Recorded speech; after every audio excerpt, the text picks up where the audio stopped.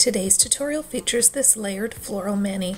Now this technique is called the pond technique. I actually thought it was a jelly sandwich, but apparently that's when you have glitter, or that's what I think. The polishes I've used are pictured here and will be listed below. And I also wanted to show you a close-up of the nail art brush I'm using because it's not the brush I typically use.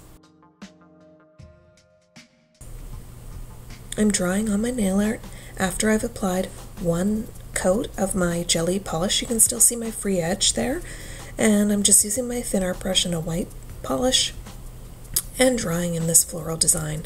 I do apologize, it's a little bit messy on my ring finger. It's not the easiest to hold my brush in the right angle with the camera in the way, but I swear if you look at my other fingers it's much tidier.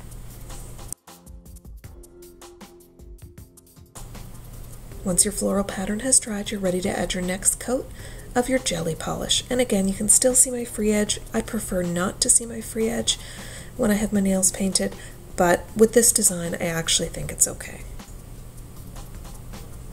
Continue drawing some more flowers on your nail once that next layer of the jelly polish has dried, and just space them out kind of opposite of the flowers that are underneath, just so that you can see those peeking through. And then you're going to allow those to dry.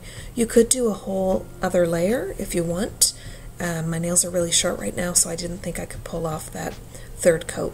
However, if you have longer nails or if you want to try it even with short nails, that's up to you. For my top coat, I'm using this Holo top coat from Nayll. I'll include a link below if you're interested in this. It's similar to China Glaze Fairy Dust, not quite as vibrant. It's a little bit more subtle, and I think it's perfect for a mani like this. And that's pretty much it. Thanks for watching. I hope you subscribe, and please tune in next time.